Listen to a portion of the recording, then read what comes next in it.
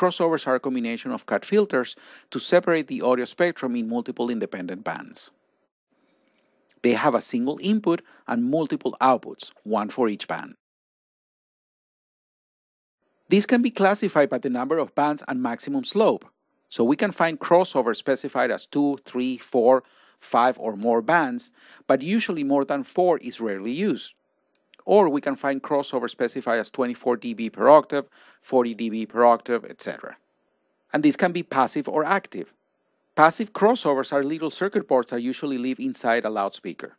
Active crossovers are usually separate devices that go before the amplifiers. Crossover frequencies, the cut frequencies between two adjacent filters, can be linked or controlled independently, and the filters can have different slopes or types. The crossover frequency defines the cutoff or roll-off frequency of adjacent filters. Some crossovers with more control offer the possibility to unlink adjacent filters. This allows us to control the cut frequency separately. The slope is the attenuation in dB per octave past the cutoff frequency. The slope can also be specified in orders. One order is equivalent to 6 dB per octave slope. The filter type defines the filter characteristics, like the cutoff behavior, frequency response, delay, etc. This will tell us how adjacent bands will interact with each other.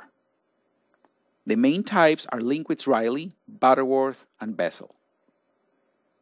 In Linkwitz-Riley filters, the cutoff frequency is at the -6 dB point, so when we sum acoustically, those signals will get back to 0 dB. Butterworth filters have a cutoff frequency at the -3 dB point, so when we sum them together, we'll get a 3 dB boost at the cutoff frequency.